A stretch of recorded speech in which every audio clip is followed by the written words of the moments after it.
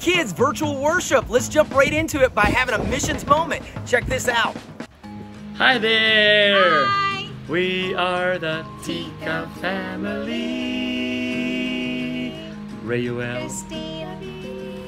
We're missionaries to the Philippines, and we'd like to say hello. Thank you for praying for us, loving us.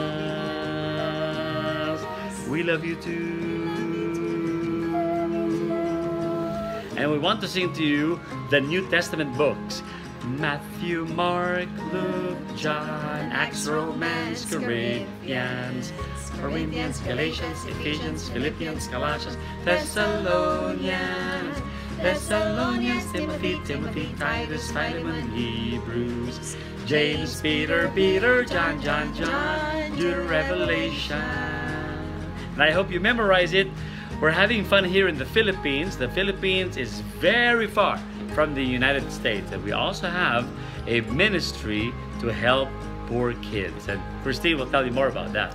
Hi everyone. Yes, we are feeding kids, about probably 200 of them every single week. So we thank you for your prayers and support, and we appreciate all the help that you send to our church, and just continue to pray for the children that we are feeding and teaching. Right now, because we are in quarantine, what we did was to produce an online kids church Sunday school. So they just, they borrow the cell phones of their parents, and they watch and they sing with us, listen to Bible stories, and we make sure to feed them at least once a week. Yes, and it's very fun to do. So right now, we'd like to thank FBC Kids, Fellowship Baptist Church, Pastor Dave, and all the teachers. Keep on keeping on. And all the kids, we would like to say goodbye. See you later. Alligator. For a while. Crocodile. See you again. Bye.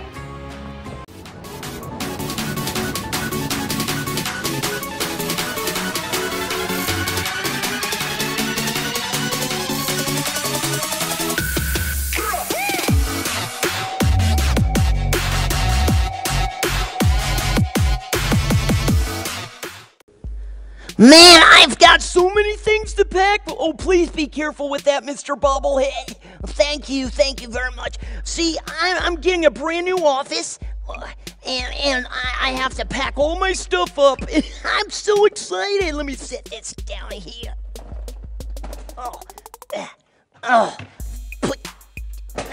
Yes, and okay.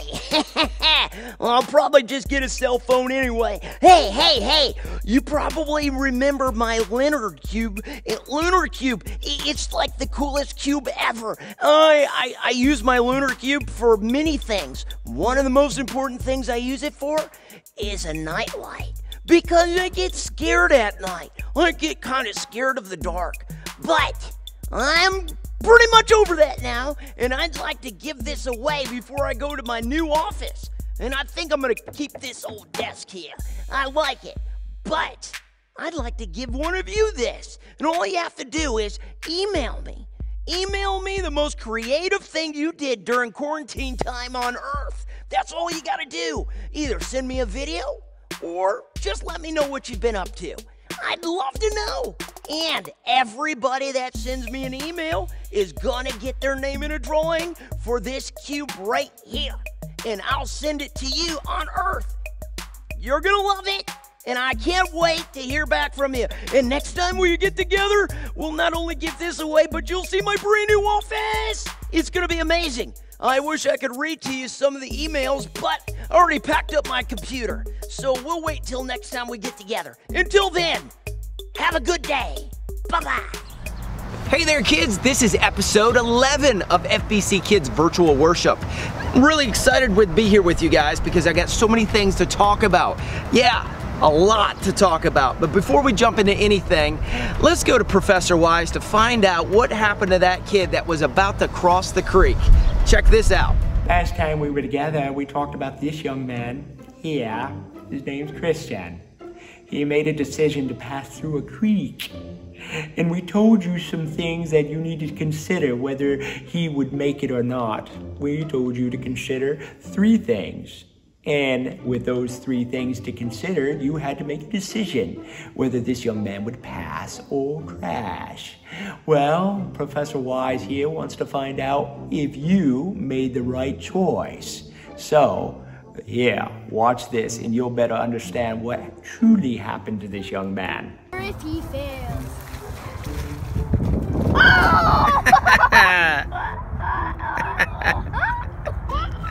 There you have it, folks. Bad decision, no wisdom. And if you said that he passed, you have very little wisdom too, because he crashed. That's right. Thank you, Professor Wisdom. Signing on. Last time we were together, we were in 1 Kings, and we were studying the subject of wisdom. It was our key word, wisdom. If you don't remember, God gave Solomon wisdom. It was the one request Solomon had, and God granted him that.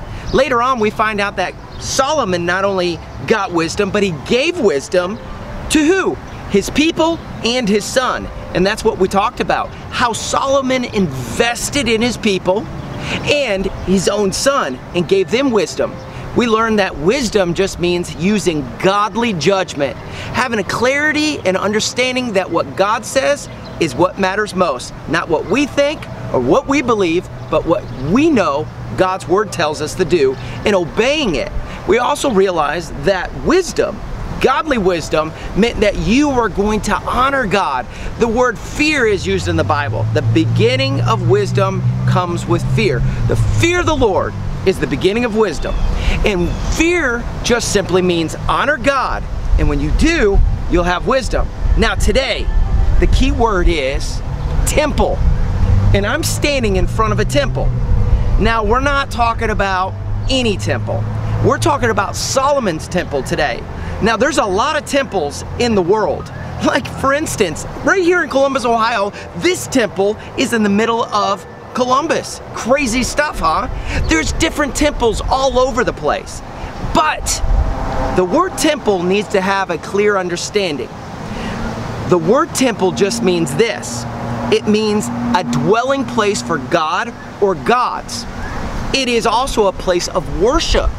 Now, the difference between Solomon's temple, the temple that Solomon built in 1 Kings chapter 8, and the temples that we see like this one behind me is this. God dwelt in the temple that Solomon built. It was in Jerusalem.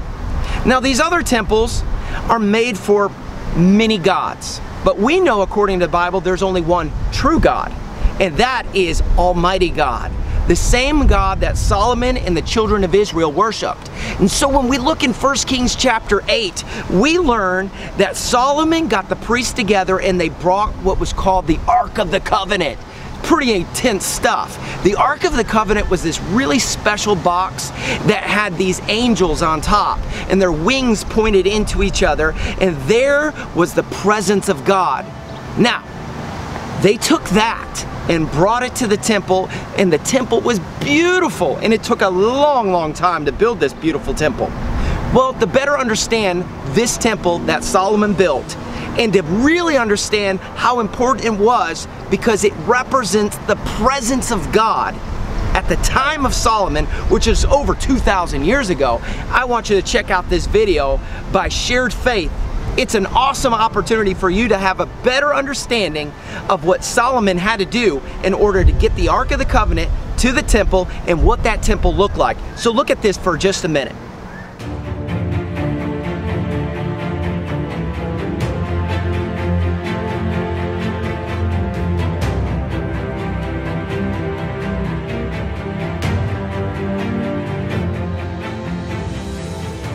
In King David's time, the Ark of the Covenant, which was a great golden chest that held the 10 Commandments, and represented God's presence among the Israelites, had been held captive by the Philistines. King David gathered all his soldiers and all the people of Israel to rescue the Ark of the Covenant from enemy hands. As they returned to Jerusalem, the great crowd of people danced with joy and sang songs of praise to God. Years after bringing the Ark of the Covenant back to Jerusalem, God gave King David peace from all his enemies. In awe of all the Lord had done for him, King David decided to build the Lord a temple. But because King David had been a man of war, God came to the prophet Nathan and told him that King David would not be the one to build this amazing temple. Instead, God said that King David's son Solomon would build him a temple, and that God would set up an eternal dynasty through the lineage of King David.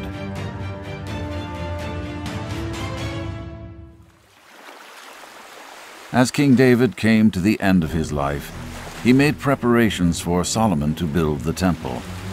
King David had great ships bring logs of cedar wood from foreign lands, and he had tons of stone carved from distant mountains brought to Jerusalem. He ordered iron and more bronze than could be weighed to make nails and other fittings for the great temple. King David gathered the leaders of Israel together and told them to support Solomon so he would be successful in this great task.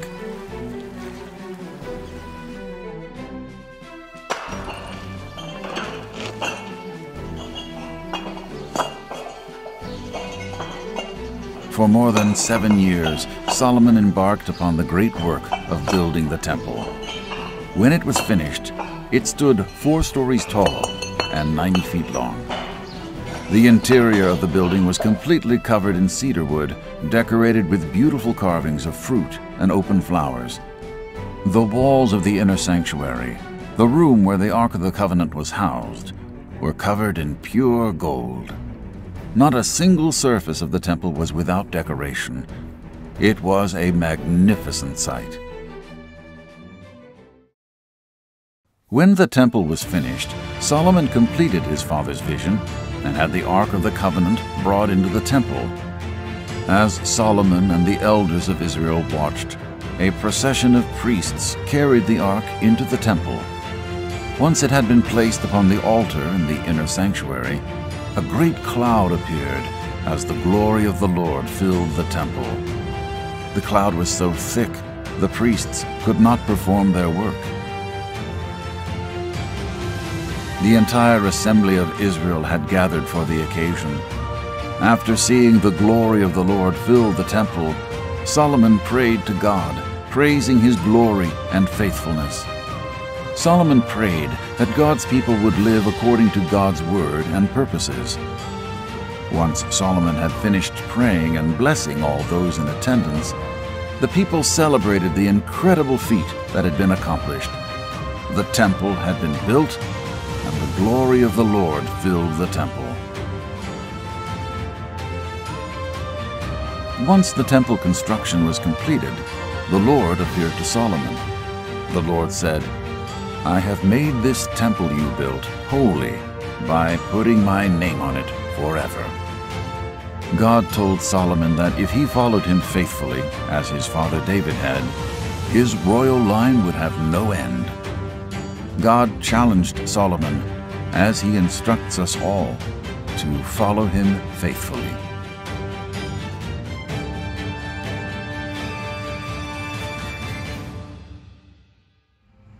So we're in the city of Bexley.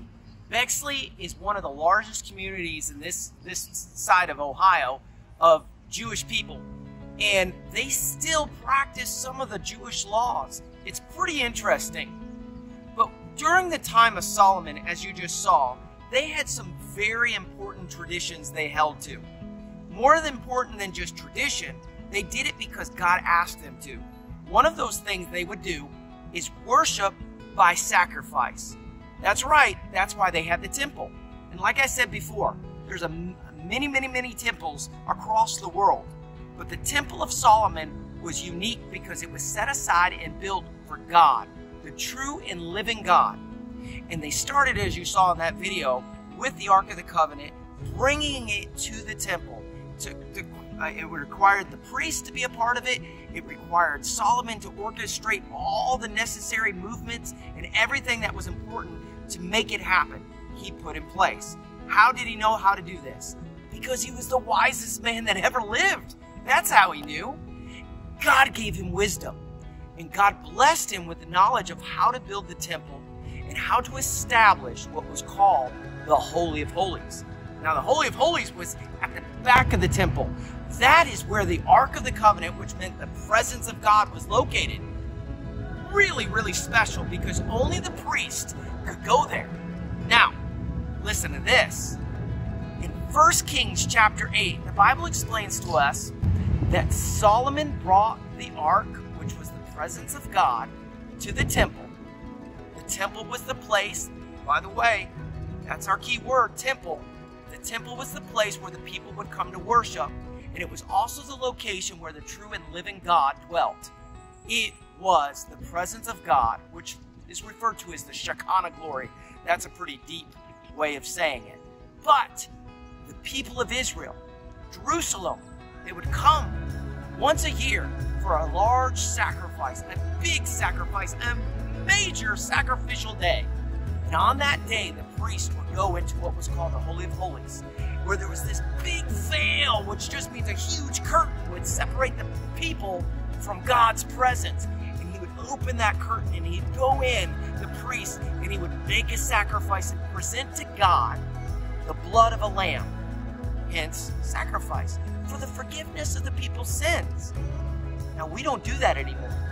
The reason why is 2,000 years ago, Jesus died for us. He was the final sacrifice, so there would never be another sacrifice made again. Jesus died for every man, woman, and child, and all they have to do is believe on the Lord Jesus Christ. Believe that Jesus is the true living God and there is no other God. Just like Solomon believed, the temple was made for the true living God. One God. And we believe in that true living God, the Jehovah God. And we put our faith and trust in Him. And because of that, because of what Jesus did for us on the cross, how He died for our sins and He rose again, and because He's the true and living God, we can have Him come live in our lives, in our body, because it's the Holy Spirit. And when you become a Christian, God comes to live in you. And He stays with you. And He helps you, and He leads you, and He gives you wisdom of what not to do and what to do. Because your body, according to 1 Corinthians chapter 6, is the temple of God.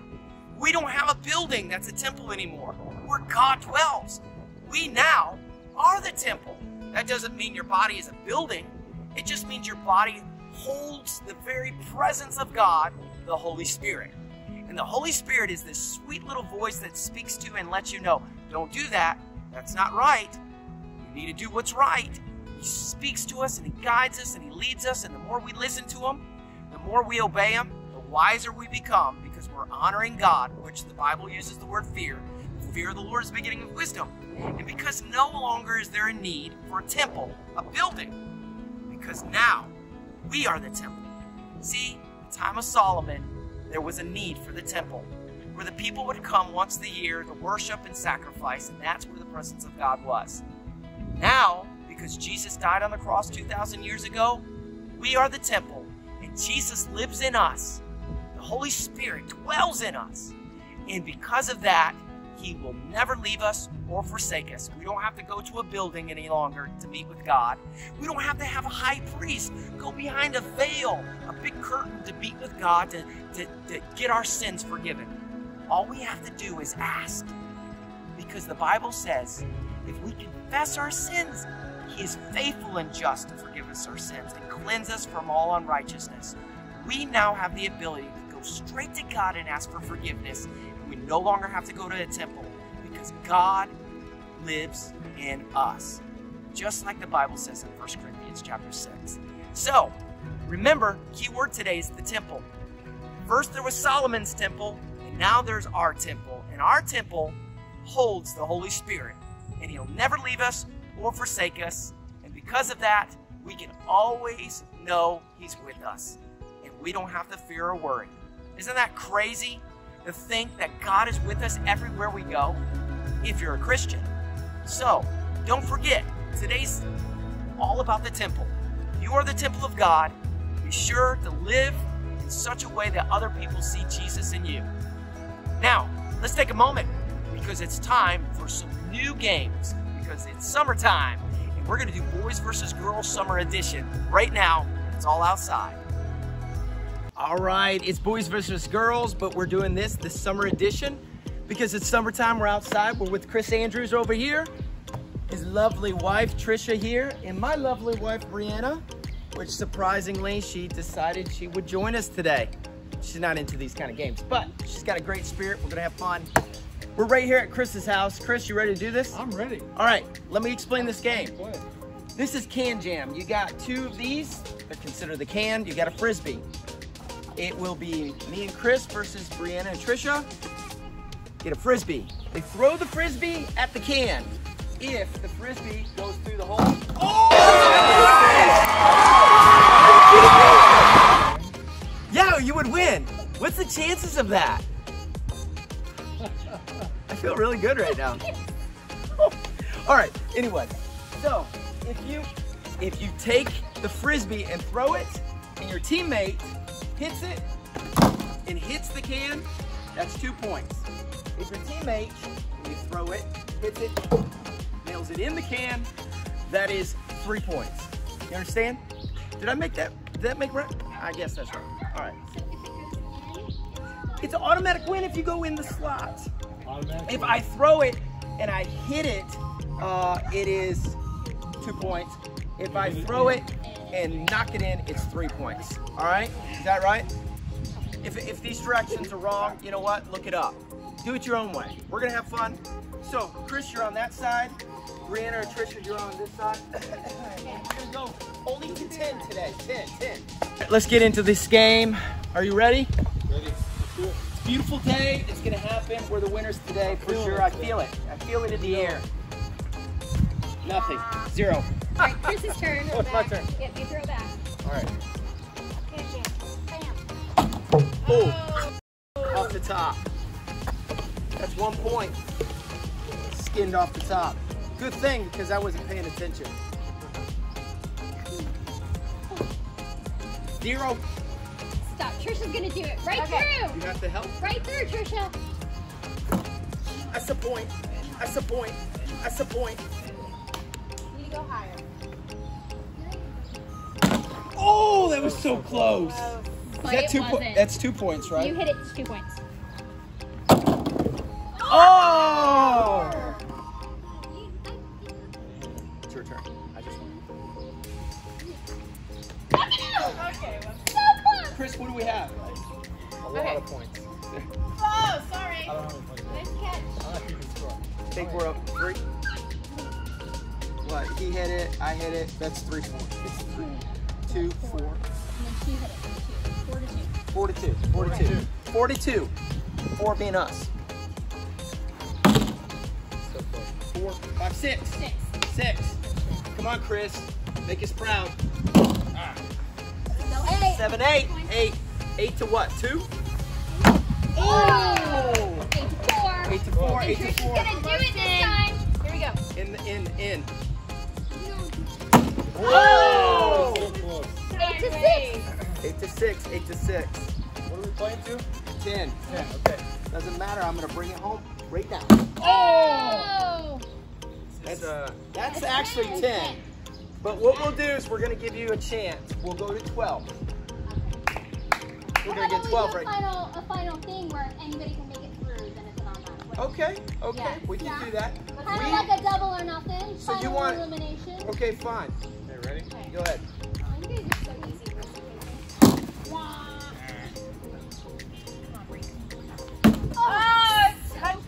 Close. Trisha's gonna do it. We'll even lift it up for you. Oh, don't! She Wait a doesn't minute. need your. Scoot it forward. Don't be all fast. Is Don't. that good enough? I can do it. What's that? She can't do it. Oh, way off. Whoops. That was almost embarrassing for all of us. All right, that's it. We got 10. You got what, 4? No. 3. 8. 2. 8. We had 8. All right. You guys won by 1 8. We won. It doesn't matter how much we won by. We won. Probably because they started first. Ladies, 8. Guys, 10. Ladies, losers. Guys, winners. Champs. Right there. That's it. All right. Oh, come on, man. You're trying to hit me in the head?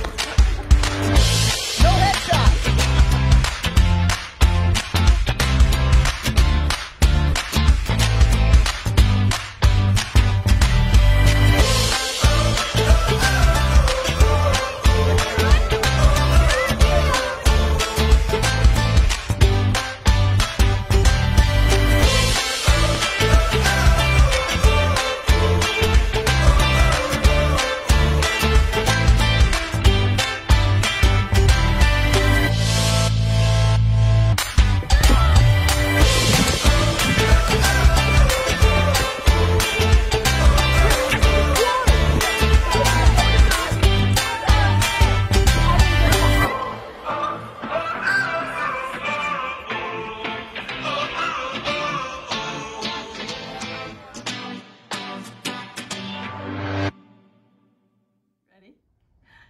Hey kids, this is Jean. I'm one of your Sunday school teachers at FBC Kids. We miss you guys and can't wait to get back with you. But until then, keep watching the episodes.